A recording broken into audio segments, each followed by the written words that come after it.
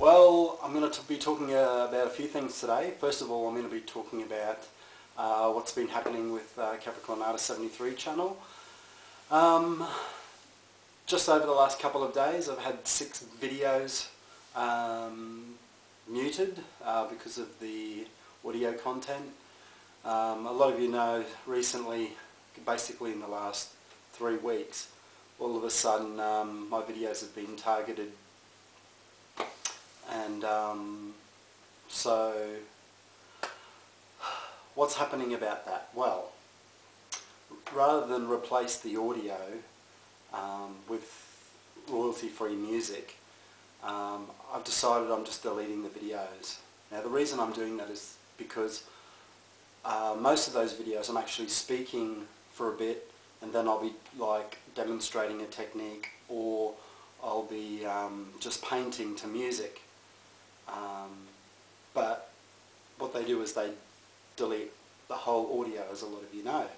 So there's no point me putting music over the top when I'm speaking, like I'm talking, but you don't know what I'm saying. So there's no point me keeping the video. And unfortunately I do not keep the originals of my videos. It's just something I haven't done, and so I'm just deleting them. So I'd say in a couple of months Capricorn Artist 73 channel is not going to be available if I keep on losing videos, and at this rate it's 2, 3 plus videos every few days. So in saying that, I mean there's nothing I can do about it. It was my fault for putting commercial music onto my tracks, onto my videos, but I really didn't think it was such a big deal, because it's not as if I'm profiting from it. I'm promoting the artist's music. I purchase all my music from iTunes, but apparently YouTube's having a lot of troubles with the record labels at the moment. That's the reason why a lot of people's videos have been pulled down. It was even in the paper about it. So I know they're not just targeting me, they're targeting a lot of artists and a lot of other people that have used commercial music to support their videos. I mean, hello, it's 2009. These record labels need to get with the program and realise that that we should be allowed to use the music how we see fit, considering if we've purchased the music. You know, it's not as if I'm using it for evil purposes, or I'm trying to profit from the actual music. The music is there to enhance my videos, to help get a message across, and you know, I support the music industry by purchasing the artist's song from iTunes, so I've paid for the track.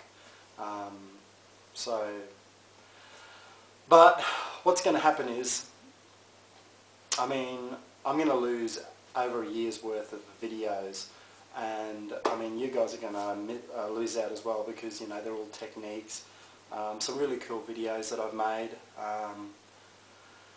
and a lot of advice, a lot of tips, blah blah blah. So what I'm going to do is I'm going to look at all the videos that are left, take the best ones, reshoot them again.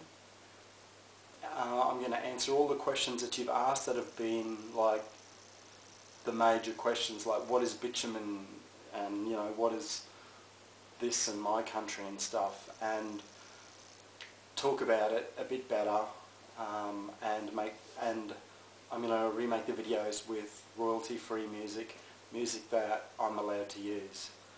And so all I can ask you to do is stick around to this channel. I mean, there hasn't been anything arty on my channel really, my new channel.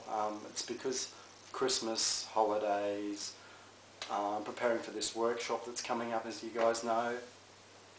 But once that's over, beginning of February, bang, back into painting, drawing, sculpture, assemblage, you know what I'm known for, mixed media artworks. So that's that. So I want to show you what I bought at the second-hand Frotech store, second-hand store. I think it's equivalent to Salvation Army. As you know, I go there collecting West German pottery, and you've seen some pottery from Capricorn 73 channel. Didn't find any pottery yesterday when I went, but I did find this. And you're going, what is it? It's a Canon. Yep. It is a Canon Super 8 video camera. How cool is that? Look at this. And it works. I've tested it out. Everything works on it. It's in great condition. Hear it? That's it actually filming.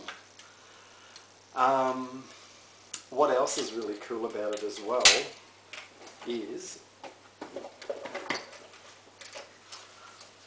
I have a brand new film, Kodak film, which is unopened, and I'm not going to open it. I have all the documentation, all the receipts. This one was actually sold in Japan, where it's produced. I've actually got the receipt of how much it cost and some of the other things that they bought with it. And they paid for it in 1982. Well, actually, it was a bit earlier. It was around 1980 it was purchased. They paid 32,100 yen for it, which is equivalent to about, what is that, 600 American dollars now, but I don't know what that was equivalent back then. So how cool is that? I also, so that's great, and I bought it for about 35 American dollars. So that's a steal. And I also got this lamp. Look at this. How cool is this? Yeah, it's just a table lamp, and it's handmade, made in 1976. And I don't know the name, but I recognise the pattern. So I'm going to do some research into that. But isn't that cool? Yeah guys, well that's about it for today. I'm just working on the workshop stuff, videos for that coming up. Don't forget to check out my Ning site. I've now included online chat and a forum, a discussion forum. So come across, because I'm online quite a bit, so if there's questions you want to ask me, it's great for that, rather than sending me an email and me never getting back to you. Well, I'll get back to you, but it's not always straight away. So if you see me online, you can grab me, ask me a question, and I can answer it there and then. So I'll give you the link to my Ning site. So just come across and sign up. Got 31 members now, so more the merrier. We talk about art, joke around, have fun, pose questions to each other, and it's great for communication. Better than just making videos all the time. Alright guys, that's it. Later.